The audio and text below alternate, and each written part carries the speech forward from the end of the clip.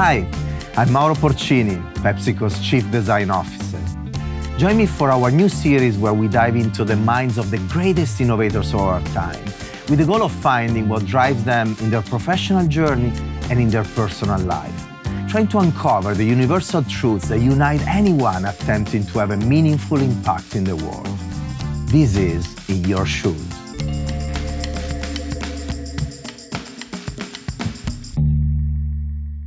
Design is to give meaning to people. What would you love people to love? I'm quoting from my guest of today. He's a professor of leadership and innovation at the Stockholm School of Economics, where he co-directs the Garden Center for Design and Leadership. He's also a faculty member at Harvard Business School, where he teaches integrated design, and he's a co-founder of Leading Lab, the laboratory of leadership, design and innovation at the School of Management of Polytechnic of Milan. His research focuses on how to create innovation loved by people, both the users and the creators. He explores how leaders and organizations generate radically new visions and make these visions become real. He's the author of two iconic books on the topic: Overcrowded, Design Meaningful Products in a World Awash with Ideas, and Design-Driven Innovation, a book that has been translated in 8 different languages. His research on the management of design and design clusters has been awarded with the Compasso d'Oro, the most prestigious design award in Italy. And he has issued more than 150 articles on topics including developing products on internet time, innovating through design, and the innovative power of criticism. He's in the Hall of Fame of the Journal of Product Innovation Management and has served as advisor to executives and senior managers at a variety of manufacturing and service firms, including Ferrari, Ducati, P&G, Unilever, Gucci, Samsung, IBM, J&J, Nestlé, Philips, 3M, and many others. Roberto Verganti, welcome to In Your Shoes. Roberto, it's such a pleasure to have you with us today. Ciao Mauro, can I say ciao just to be a little more family style? It's a real pleasure for me to be here with you and with everyone that is connected. You say family style, actually we know each other very, very well, right? Yeah. I actually met you when I was still a student in Polytechnic of Milano. We talk about this probably. You don't even remember when that happened. There were like 450 students there in front of you. You are the teacher of, I think, macroeconomics or economics at the 4th year. And you have been my teacher for just a few months. And then I left and I went to Dublin to study for 1 year with an exchange program. So I didn't have the pleasure to be completely, fully your student. But then over the years, we met again and we became friends and we've been doing so many things together, right? Yes. Actually, you met me really at the beginning of my path into the design world. And actually, that's, I think, a very interesting way to start this conversation. You are not a designer. Your background is in business. You work in the business world, but in the meantime, you are one of the most renowned and iconic, I dare to say, ambassador of design in the world and ambassador of design in the business world. You have been helping all of us in so many different ways through your consultancy and mostly through your books, Design-Driven Innovation, Overcrowded. How did it happen that a business person became so passionate about design and then a vocal ambassador of this discipline in the world? First of all, Mauro, maybe there is a secret behind that I'm an engineer. So, but in reality, it's true. I never practiced engineering in reality. As soon as I graduated, I started to work in the business school of Politecnico. And what happened is that at the beginning I was doing research, given my background in engineering, I was doing research on the management of innovation. And at that time, innovation meant technology-based. So I went to Harvard in 1997, 1998 to do research on how companies develop software. A company like Netscape. I mean, if I only say the name, it's unbelievable. It's a long time ago. But it started this movement about agile development, iterative software development, all this kind of thing. And then I came back to Italy, and one thing that I learned in Harvard is that it's very difficult to do research if you don't have good material in front of you. I mean, it's very good, easy to do research in software if you are in Boston, but if you are in Italy, at that time there was not much software. But Italy was well known for design. So at that time, Politecnico di Milano created the first ever graduate school of design in Italy. People don't know that. People know that Italy is well known for design, but there was no graduate school of design in Italy until 1997, 1998, where you were one. Yeah, 94 was the first year I joined. Exactly. 93, 94 was the first year I joined. In 94, 95 was the second year. So and that's the reason I came at the fourth year. So in 98, when I came back to I really met you there. Yeah. And because many of the famous designers from Italy, they are graduating in architecture, not in industrial design. So I came there, and when they asked someone from the business school, is there anyone who wants to go and teach to the design school? It was business administration for designers. I was coming back and saying, why not? I mean, at least that's the space where Italy is excelling. So maybe there is something new to learn. And then everything started. So just because I was searching for some new space, it was top in terms of industrial relationship with the context. Although I have to confess, one day I came back to my notebooks when I was a child. When you're a child, you write this little essays, what you want to do when you will be adults. And then I discovered that when I was 8, I wrote, I want to become a designer. Oh. who is the person who designs cars. That was a designer is the person who designed cars. Okay. By the way, this is interesting because still today, many adults, not just kids, think that designers are that. They design cars, they design clothing, they work on the aesthetic of some products. There is not a more profound understanding of what a designer is. So what is a designer for you now, a few years later, after you wrote that, the people that design cars? What is, for Roberto Verganti, a designer today? Well, of course, there are many kind of designer, but to me, the quintessential designer is someone who always asks the question, does it make sense? Whenever you design something, I can make a little. I come from engineering, so at that time, engineering was 5 years of studies, and in 5 years of studies, a classic engineering student is in class. The professor comes, he gives you a big, difficult problem to solve, and you solve it. Actually, the most difficult it is, the cooler it is. And in 5 years, I never saw any student raising his hand and say, "Professor, that problem doesn't make sense." Never. Because if ever you do it, it's not the professors the answer, it's your colleagues that tell you, you say it doesn't make sense because you don't know how to solve it.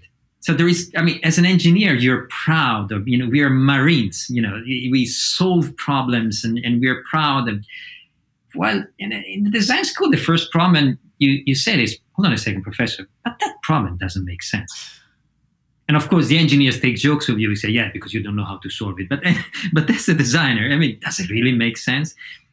And sometimes I'm sad to realize that in the recent years, this perspective of design has been a little lost. We increasingly see designers are great problem solvers.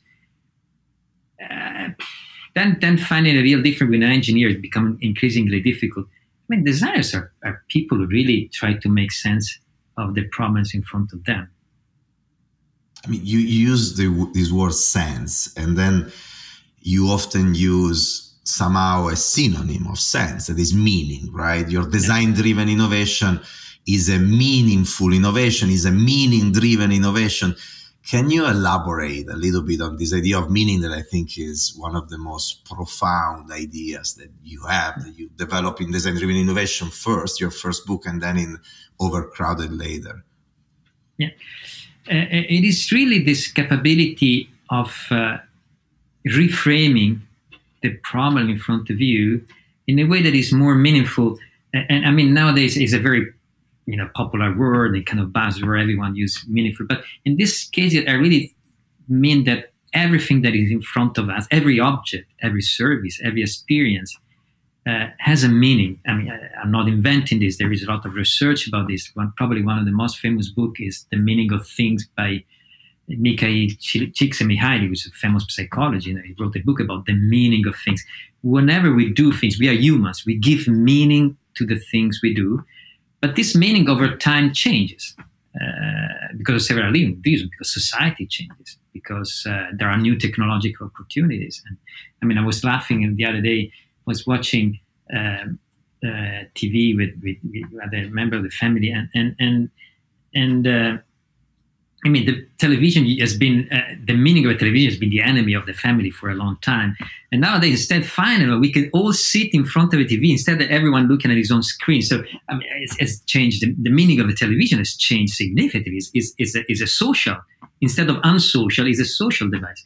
So, society changes and the meaning of things change. And most of the time, if we realize this meaning is enabled by a choice from a designer, from someone who's has imagined a new possibility, which is not, and this is again coming back to what we said before, the real designer is not the problem solver, it's someone who imagine a future which is not a problem solved future, but is a design future, something that it doesn't start from solving the problem of the past. It's not past dependent, it's imagining things that nowadays they don't even exist. You basically design the problem. You don't solve it, you design it in a way that is more meaningful. And you don't start from the past. What do you think about the role of research, consumer research, testing on design-driven innovation in a world where you need to even redefine the problem, design the problem, and then define the meaning of the solution to the problem? Can you test that? Is it possible? Unfortunately, this is not really easy. I mean, in our research and in also the project we do with organizations now since more than 15 years, we are realizing, we are discovering that whenever you want to change the meaning of things, you want to change direction, customers are really, really unlikely to help you. And we are not the only one discovering this. Probably the most famous theory is from Clayton Christensen, the dilemma of innovators. The more you're close to user, the more they really trapped you into the path of the past. I mean, the user is using something that existed in the past. So you can, I mean, getting close to user is fantastic to improve things, to do things increasingly better in the same direction. But to change direction, users are really, really poor because they have expertise of the past, not of the future. And also because this kind of innovation, understanding what it makes sense, you cannot put it on a scale. If you're designing a car, you want this car to brake in a shorter space, you can measure it. But if you ask yourself, that really makes sense to have a car that is standing there 99% of this time? I mean, that kind of reflection, you cannot measure that. It's giving meaning to things. It's sense making. And so there's no one who can ever tell you what is right, what is wrong. It really comes from you. And if it doesn't come from you, at the first challenge you have in innovation process, you stop because you're waiting for an external event to tell you whether to continue. So, Mauro, I always use one sentence that you told me once, and I borrowed this sentence because you once told me, of course you listen to customer. I mean, you have to listen, but don't believe them.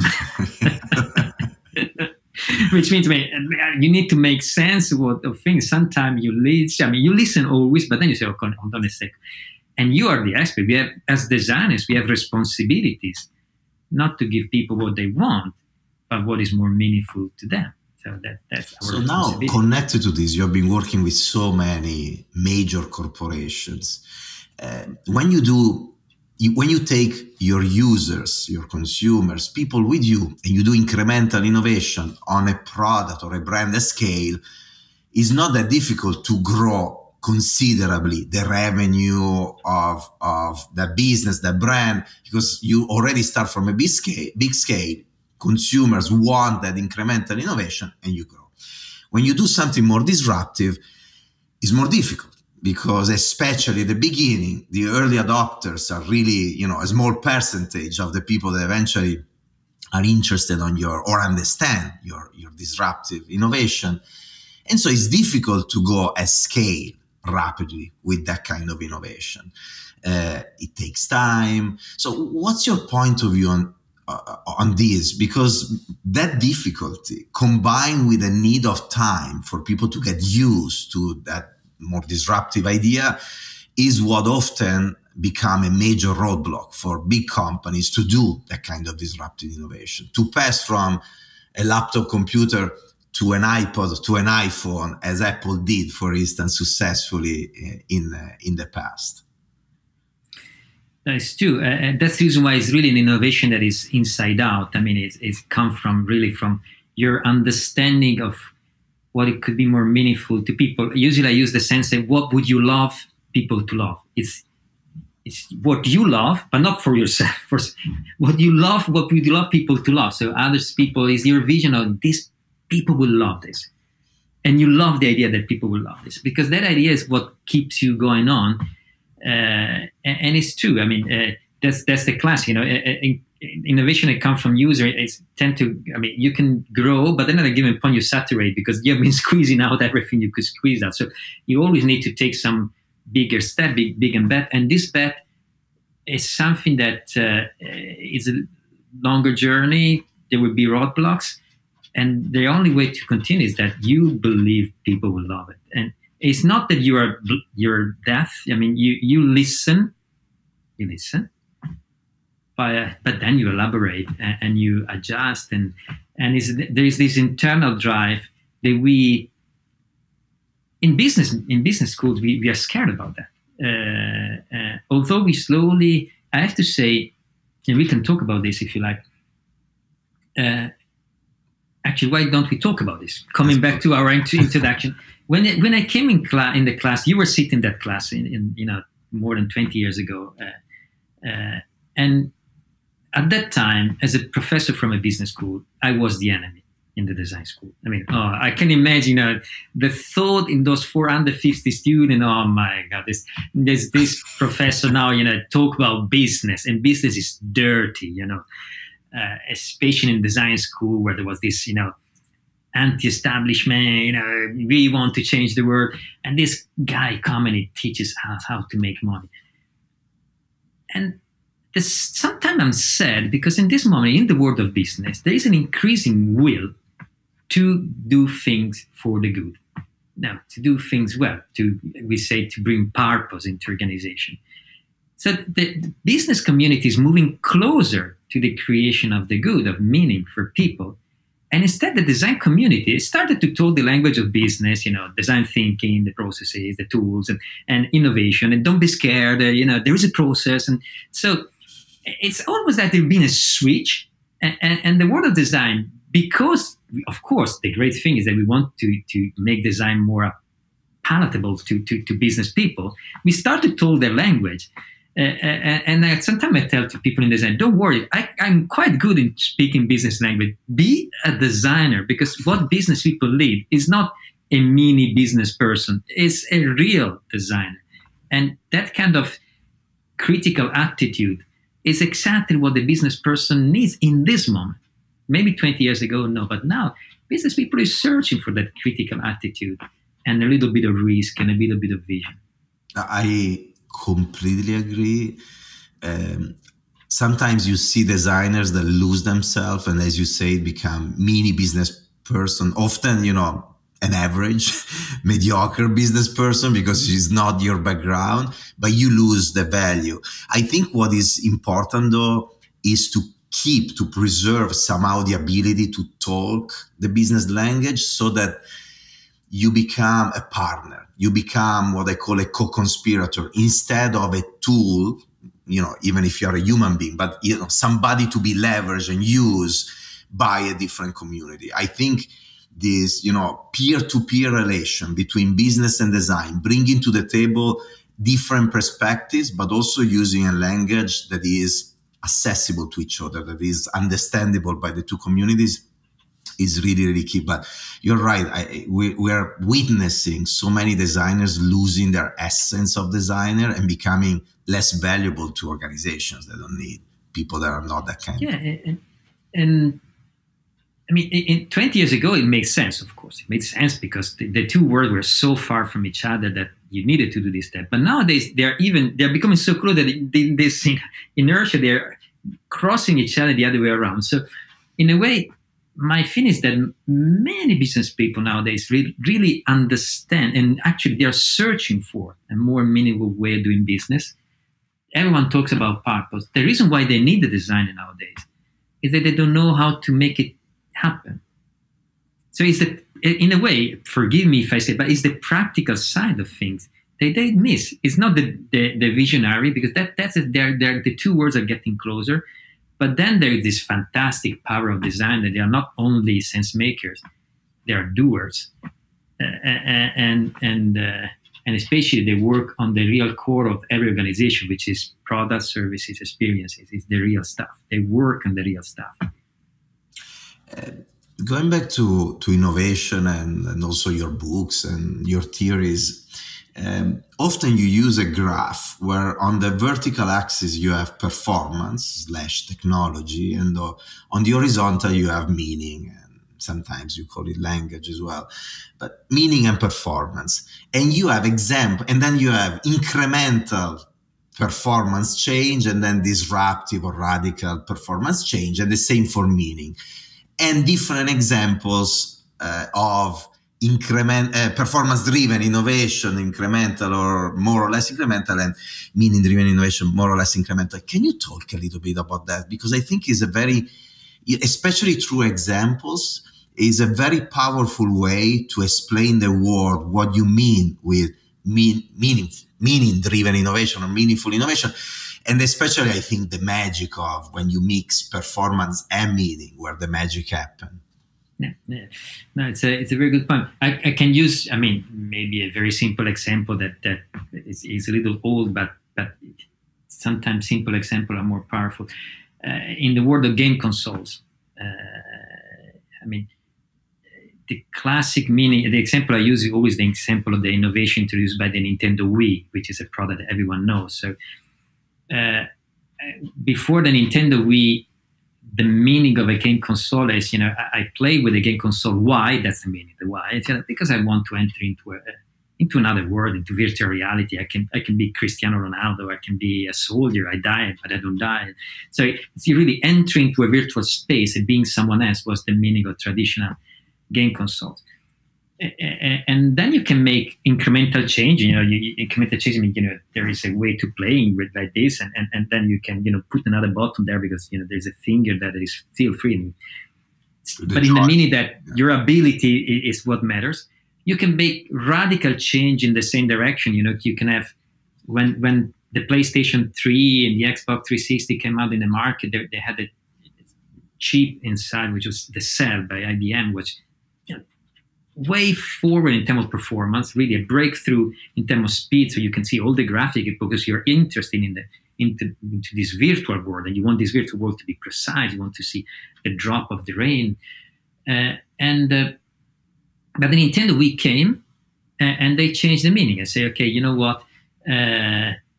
We play by moving, and playing by moving means it doesn't care you become someone else. You play yourself. You don't become Bjorn Borg and play tennis. You play tennis yourself, and it's the way you move, the way you socialize. Actually, one more thing there is wrong because it's about socializing. So if you make it difficult, it's great for the great player, but it's not great to socialize with others. So the meaning from competition to socialize is from being someone else to being yourself and get your body better is a radical change of meaning. Okay. So we have this, you can have radical changes in performance, same direction, 10 times better in terms of speed and graphic, but the meaning is the same, or you can change the meaning of things and reinvent yourself. And we know in that case, that is an example that I use also because the impact was suddenly so, people got it rapidly and it sold twice as much as the other two. Now, let's say that I am the CEO of a company or a business leader, and I lead a brand, a product portfolio, and I understand what you're talking about. I understand that I need to innovate with meaning in mind. I understand also how to do it. I read your books. I know the process, the tools. And then you see people applying those theories or companies applying those theories and being very successful. And then you see other companies applying exactly the same theories and not being successful. These are not the theories of Roberto. In general, you understand design thinking, you apply, you're successful, you apply, you're not successful. I've been seeing this for many years, in my own experience, observing other companies. And I started to think, okay, why the same tools and different results? And then the answer became very obvious at a certain point. It's all about the people behind those tools, the questions that they ask, the way they observe the reality. You said it earlier, listening to consumers, not believing them, means that you need to interpret. And interpretation is driven by your way of thinking, your intuition, your empathy, your sharpness of thinking. So people are important. And often companies and books and academies talk so much about processes and tools that they don't spend enough time to define what is the ideal innovator. So how important it is in your mind, the person behind those processes and tools, and what is then the ideal innovator? What are the characteristics, the traits of the ideal innovator? First of all, I cannot agree more. You say something interesting there about the theories. Design is not a theory. Maybe design thinking, that kind of process is a theory, but design is not a theory. Design is a practice. I mean, you can have good design, but you also can have bad design, as you can have good management and bad management. So that's the kind of narrative that I think and I hope the community will use soon. It's not that design is good. Design is design. I mean, it's not that you never hear any managers going around and say, you know what, management is good. No, actually, we do exactly the opposite. We explicitly say management can be bad, but it can also be good, because that's the real way that you save the discipline. Because otherwise, every time you fail, but then it's not true that management is not good. Yeah, exactly. Management can also be bad. Yeah. And you need to learn how to turn bad management into good management. So we need to start saying there is bad design and good design. And that's the reason why the people who makes design becomes very important, because even if everyone uses the same tools, there is good ways of use. It's not good ways of use. There's great people and more inspired, and people is probably better in doing other kind of things. And so to the point that I'm doing a project, an important project with a large corporation in this moment in Japan. Unfortunately, I cannot disclose the name, but I came, over the years, given when you work with corporation, they keep asking me what is the process, what are the steps, and also design-driven innovation, changing meaning. You can find the tools, and in overcrowded, I describe. But they say, Professor, why don't we simply make a meeting? It's 8 people from the leadership team. You sit with us. It was sitting on Zoom, and we just talk on the meaning of our product, of course. And I was so touched. And so finally, this was, if I will tell you the name, you will never believe it. But then I guess I know what you're talking about. It was the most fantastic 2 hours of meeting, in which in 2 hours we really reflected deeply, talking about the meaning of things. It's like when you're in front of fire and you talk about the meaning of life. You don't need to have a process to talk about the meaning of life. You need to talk and be inspired, of course, and be good people. So what are the characteristics of these people is great, at least in design-driven innovation, in this change of new meaning? I would say, first, they are reflective, which is a little different than the classic fast execution. Blah, blah, blah, blah, blah, let's do it, then retry. No, hold on a second. You can always do things, but then you stop and you reflect.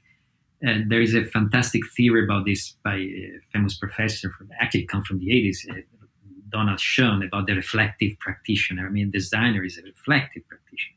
You do a drawing or you do a prototype, but then you stop and you reflect on what you have been doing. And that's the real design moment. Does it make sense what I did? So reflect is self-critical, and then curious. but curious, not playful. It's really curious. Whenever you see something that it doesn't matches what you see, it's not curiosity like a child. Let me search. No, it's this is painful. Why this guy tell me this thing and I don't see it? And that's the curiosity start, because you while in business school we always teach students to be good in judgment. Should I choose A or B? The reflective practitioner, like a real designer, so you see A, you see B, you see A, you see B. No, hold on a second. Why? I see this one, but this person said it. And finally you solve the paradox and you find C, which brings together these two things. That's the real innovation. It's not that you throw thousands of ideas. It's this tension that is very important if you want to bring design at the leadership level, because the point is really there when you're at the leadership level. There are tension, and you come there and you don't say this is better than this one. No. Wow, you see this, but I see that. How can we bring this? Either one of us is stupid, but it's not, or we simply see two slices of the same thing. How can we bring them together?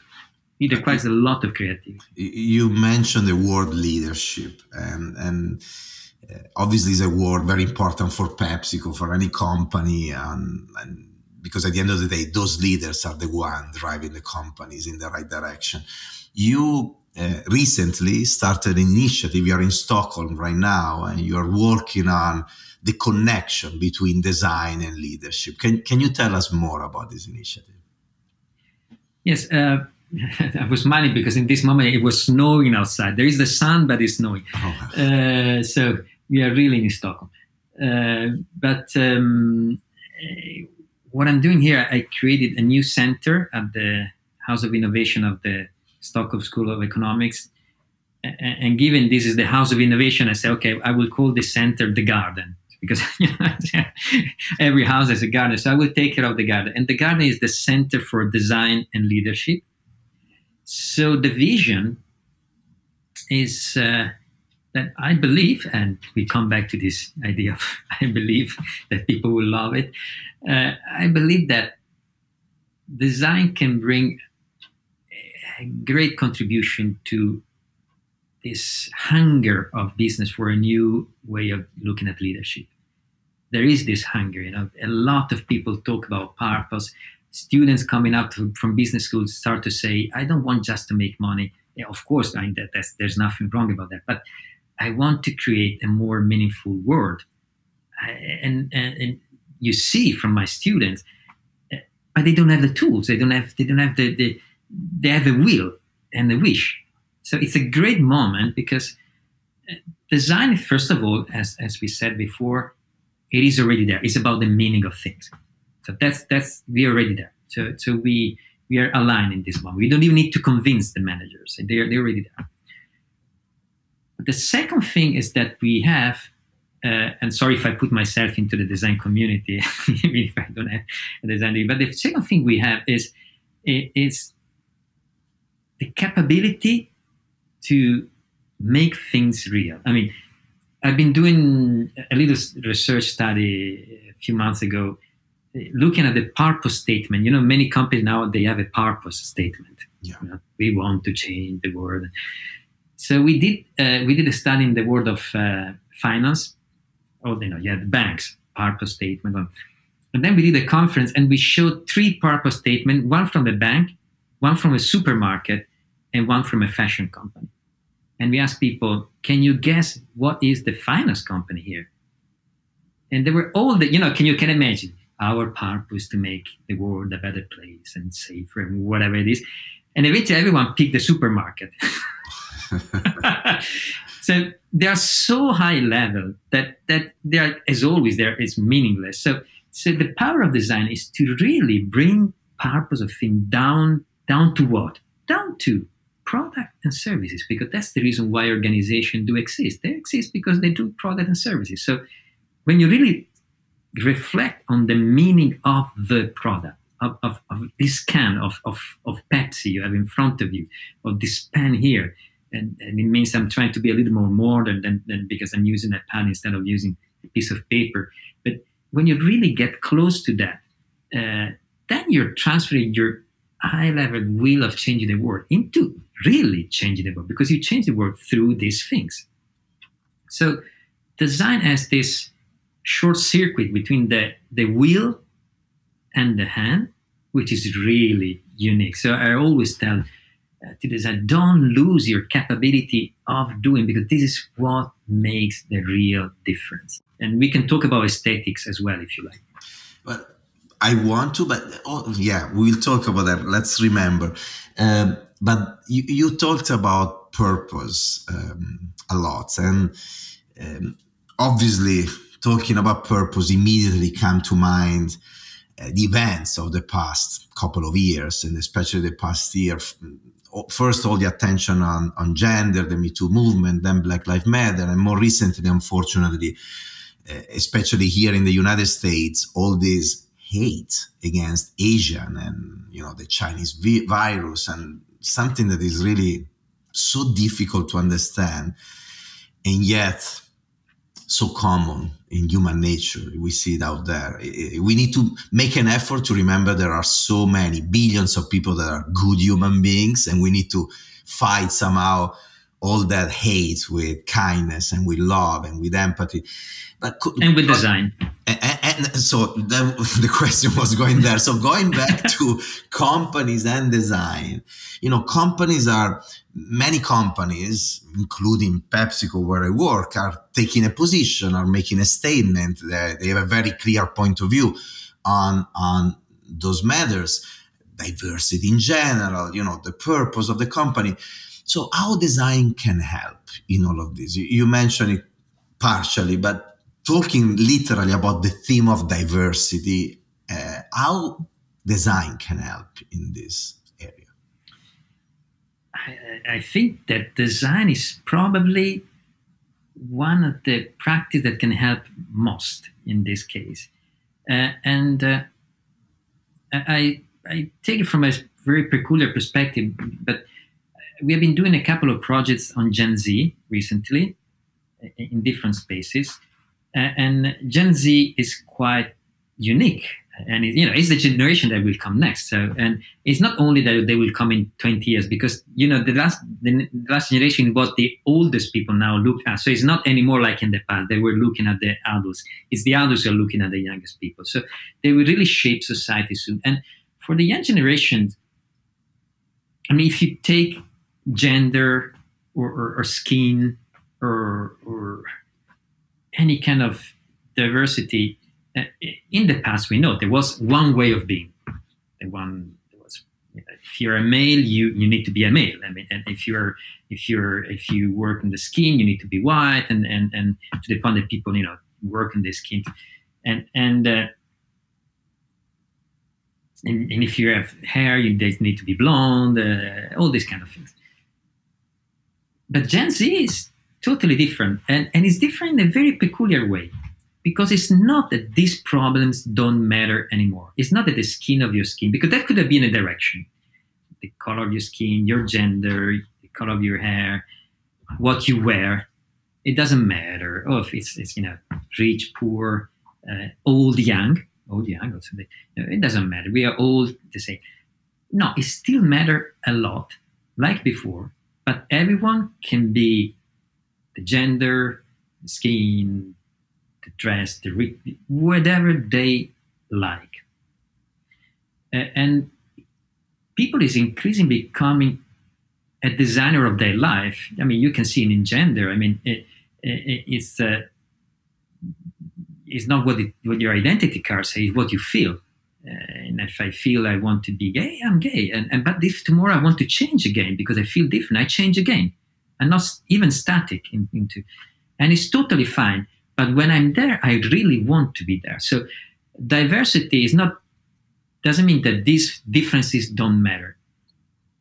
It matters a lot what is your color of your skin and your gender, but you can be whatever you like, which means this is a moment in which people, the Gen Z, want to create their identities. And that's the space of design. Imagine how can you change the world if you enable people to create their identity. As a designer, I give you the tools to become who you want to become. it's there. This is the moment in which we can, as design community, we can have an impact that is amazing, giving people the capability to create their identity. You need a lot of creativity to do that, of course. That's a very interesting idea. And I think also with the social media platforms, then you have a further amplification of any self-expression that you can imagine for yourself. It's happening already. Exactly.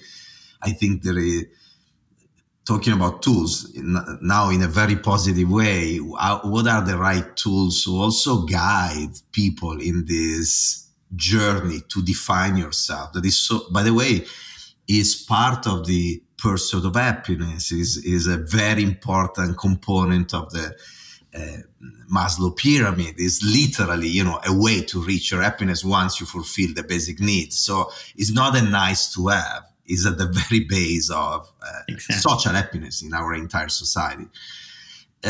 You mentioned aesthetic before I changed topic. I have a couple of questions about aesthetic, but before anything else, what did you want to say about aesthetic? You mentioned it. Well, I still remember, Mauro, you invited me to an exhibition at the Salone del Mobile, at the design fair in Milan a few years ago. You had, probably was one of the first and second year you were in Pepsi, I think. And I came in and I was immersed into a world of colors that I never saw before. And you were anticipating what's happening now, actually, because I start to see the same colors in movies and cartoons nowadays. So you were 5 or 6 years ahead of time. And this idea of being immersed into a new space, you know, I was really feeling elevated. You know, I was feeling good. And with this idea that designers are problem solvers, we take the humanity out of life. And aesthetic is very important, because aesthetic is giving meaning through immersion. I mean, we don't only give meaning to things by solving equations and functionalities. Aesthetic is functionality. Aesthetic is a statement. It's much more powerful because you don't need to explain anything. It's there. You can change much more the world through the power of the design language that you use than by the functionalities that you deliver. It's really the idea that you don't keep the distance between you and the object or the experience. Aesthetic is immersion. And we have the duty as designer to be very careful in not using that kind of capability, because we don't, the only way to change the world is not to change the mind of people, is to change their heart. And you don't change the heart through functionalities, you change the heart through aesthetics. I love it so much. At the end of the day, aesthetic is at the service of the creation of meaning. I mean, and that's why it all starts with people and ends with people. You need to deeply understand that people are going to use and enjoy your products, and then understanding what kind of meaning they search, needs and wants together, functionality and emotionality together. And then aesthetic is therefore a very important lever to reach that kind of goal. And you're so right. In so many conversations about processes and strategies, sometimes we lose the recognition, the importance of aesthetic in all of this. And by the way, aesthetic is very qualitative somehow. I mean, there is a quantitative component, very objective, but there is also a very subjective component of aesthetic. There is not, you may have multiple good aesthetic solutions to the same kind of problem. And that's where, once again, therefore, the intuition, the sensitivity of the designer, the entrepreneur, the innovator, the person driving the project becomes extremely important. What there about is a kind of thread? Talking sorry, go ahead. Talking about purpose, talking about a society that is evolving and changing, and then we are talking from the platform of PepsiCo, a company that produces packaging, like it goes, in the houses and in the life of billions of people around the world. For us, sustainability obviously is a very important topic, and we have a variety of different initiatives to make our portfolio as sustainable as possible. What's your point of view on sustainability, how sustainability is changing the society, and what is the role of design to create a more sustainable world, but not just in isolation, the role of design in connection with products and companies and brands on one side, people out there, because people also play a role. We need to understand what are the behaviors of people, how they use their products, how they recycle and reuse their products. And then the role eventually, there is also the role of the media, the governments, all the third parties that are there observing or enabling certain behaviors. So what's your point of view on design, sustainability, and the world we live in? This is very, very interesting. By the way, then I will take this and then I go back to the vision that I'm having here in Stockholm, because it is connected to this. There are, first of all, one of the problems of user-centered design is that unfortunately it's not sustainable. What does it mean? That one thing is to solve the problem of a user or to give meaning to users, but not always what is good for a user is good for society at large. Not only what is good for a user is good for the environment. So the perspective of being only user-centered is a little bit dangerous, and that is why we need new perspectives. And there is here in Stockholm, there is Dan Hill is the design strategist of Innova, which is the state agency for innovation, and he used this name citizen-centered design, which is it's quite intriguing, because imagine you're designing a car, that is the classic of the designer. But one thing is to design the car for the user, he's driving there. But the same user is a person who is a citizen, and the next day will cross the street, and when he crosses the street, he doesn't want to be hurt by the car. And then the next day he's taking his children to school, and when he's walking in the streets, he doesn't want to breathe the gas. So what's a way to say, it's not, we don't want to miss the peculiarity of design that is really people-centered, but moving from being user-centered to be citizen-centered is the way to say that the same person interact with this experience as a citizen from many, many different ways. If you only look at the user, it's just, okay, you can make the user happy, which probably will buy the product. But the same user the next day is a citizen, which is looking at that product used by someone else. It created a disaster. So I find it very inspiring. The second perspective that I have about this, of course, is a perspective of meaning. And basically, I classify two kinds of meaning when you talk about sustainability. One is sustainability as a differentiator. Example, Patagonia. Okay, so in that case, sustainability is what makes the difference. The other perspective, what I call sustainability as a gift. What does it mean? You buy your product, but you don't buy it because it's sustainable. But then it's not okay, but then technically it's sustainable. No, it's a gift. So you open this product, start to use it, and then you discover that, wow, it is also sustainable and it's great. So you don't buy this because it's more sustainable than the others, but you discover this as a gift. And this gift comes from whom? From the designer who has been thinking about this without asking me to make compromises. And this is very important, because the first perspective, design as a differentiator, bring the trade-off to the user. Okay, I buy this thing. I would like to buy a more fashionable product, but I buy this because it's more sustainable. It's not as cool. So I need to make a trade-off between cool and sustainable. Okay, I would like to have Gucci, but I go Patagonia because. So the designer has been transferring the trade-off to me. I need to make a compromise. Design sustainability as a gift instead is, wow, this is such a cool product. Oh, let me see. It's also sustainable. So who has been taking care of the trade-off? The designer. And I think that the shortcut of only thinking about sustainability as something that people care for. No, it's the designer who needs to care for it. Thank you for giving me this gift, which I can still have my cool stuff, but it's sustainable. That's the gift.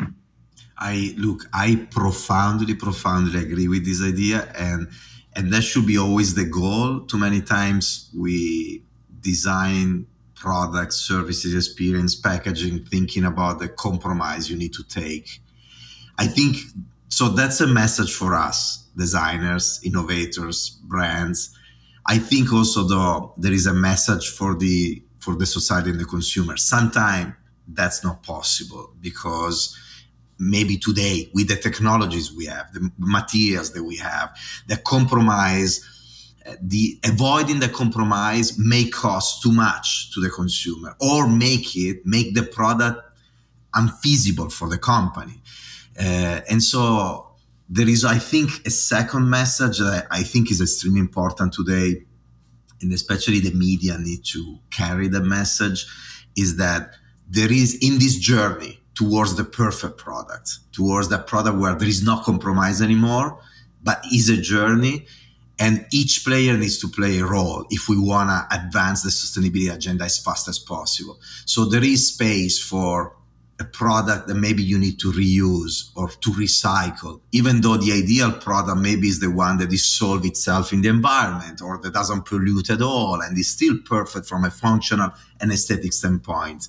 So this idea of the journey hand in hand, there is not one against the other. Consumers with companies, with governments, with media, all together with the same agenda to change the world, I think is a very important message, because if we have antagonism, and people pointing the finger at companies not creating the perfect solution, then you work in the companies, you're like, gosh, I'm trying to do everything I can, but there are these constraints. And yeah, I know that maybe technology will help in a few years, and maybe, there is research going on in this other field. And so I think is a tension for us. I think your message is very powerful. We need to find the ideal product for people that they will buy, no matter if it's, sustainability is also sustainability. I like how you say it. But in the meantime, while we get there, let's work together on what are some of the trade-offs we need to take as a society to change things as rapidly as possible. I like this idea of the journey and the journey together, and where everyone takes care of or their own responsibility. So the customer can take on a little bit of their trade-off, and the company a little bit of the trade-off, and everyone put a little bit there. And that's the way. There's no magic wand. Yeah. Look, we could go on and on and on for hours, talking. As usual, we always have these long conversations, most of the time offline. Two questions just to wrap up and close. One is there any message you want to leave us with? And second, I know, in backstage, I saw a guitar close to you. It's almost becoming a tradition. Fabio Novembre played a little piece for us in Italian, one of the last episodes. Do you want to play something for us? Italian, English, whatever you want. Quickly, like 20 seconds just to say goodbye. I will try. First, maybe the message, I think the message is what we have been discussing today in all single topic. I didn't prepare this, but it came out now. It is the summary of our conversation. Maybe is let's try to be, as designers, as deeply designers as we can. There is an increasing need of real design. Don't try to become business designer or business model. Do your job, because we, instead, the community of management and business needs that incredibly. So go deeply in your profession. Don't be scared. If you're a designer, it's not because you're not a failed business student. If you are in design, because you love that. So don't be shy and be as designer as you can. I think that's whatever that means for you. That I think is the message, because we need real design. By the way, the thing that I wanted to mention, what I'm doing here in Stockholm, what we are trying to do, we are trying to design, because also professors are designing, we design program. In this moment, we are designing a leadership program, which is really inspired by design. So there is a new way to is a new leadership development program entirely inspired by design. And maybe now we are in the concept development phase. So maybe one day I will have a chance to talk to you a little more deeply about this. But it is really the perspective. We believe that there is a mindset of design that can help leaders. If people want to find more information about this, where they should go? Into our mind, because it's still they just contact me, and that's it will be probably launched in January 2022. Okay. So but I guess by that time, if anybody's listening to us in that time frame, Google Roberto Verganti, what is the leadership Stockholm, probably you will find something. They come to my website, verganti.com, and they find my address. But what I'm searching for in this moment, what I'm searching for is a few very inspired pioneers who wants to co-design this with us. Wow. So that's what I'm searching for in this moment. So not many, it would be quite small, probably 10 participants, 11, not. So we want to do it very, very, very unique. And in this moment, we are pulling together this 10 participants who want. They will start in January 2022, but we want to design the initiative together. It's a real co-design. So that's what we're trying to do. Play us. Okay. Let me see here what we have. Okay.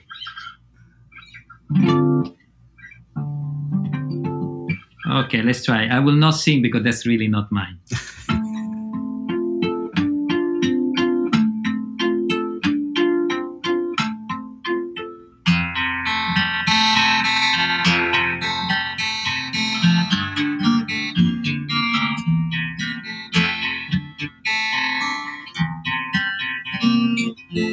And I stop here. For those who realize, this is Genesis 1973. Thank you, Roberto, for this last gift. We were talking about gift. Thank you for this last gift and for the gift of this conversation today. Great design, by the way. That's another great example of design. Mauro, thank you. It's been great. It's always a pleasure. I hope that people is listening. I've been having fun, as always. I've been learning a lot from you, inspiring questions, and hope we can do this again. Absolutely. Maybe in front of some wine. Soon.